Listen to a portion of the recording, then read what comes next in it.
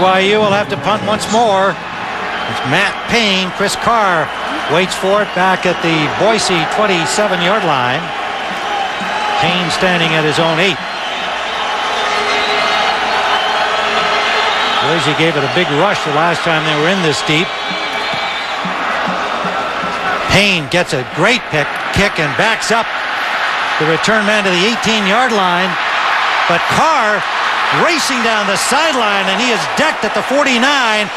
But in by BYU territory, Corey Hall gave him a good block. A 33-yard return on Payne's excellent 58-yard punt.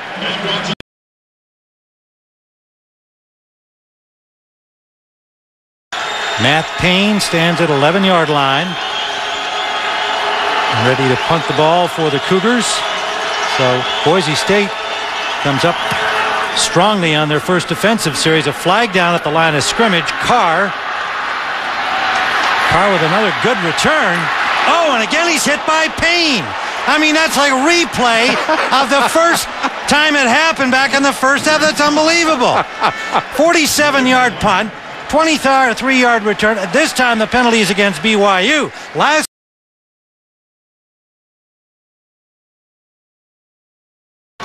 with a field goal attempt coming up.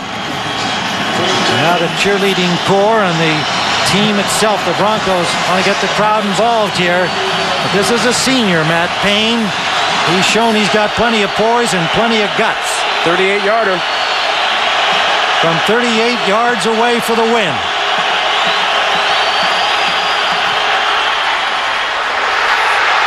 It is no good.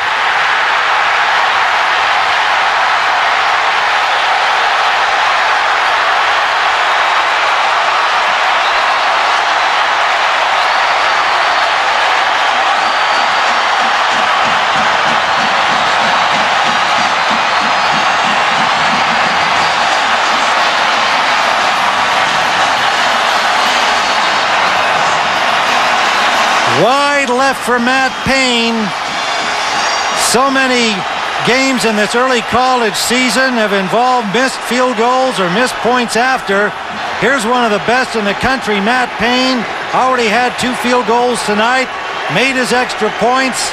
Had the 2 big hits on Chris Carr. The first one sparking his team and setting up their first score.